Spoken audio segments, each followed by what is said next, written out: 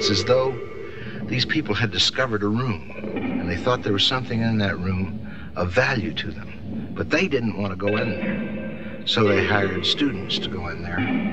And after a number of those students came out with a wild look in their eye, they said, close up that room and don't let anybody else go back in that room.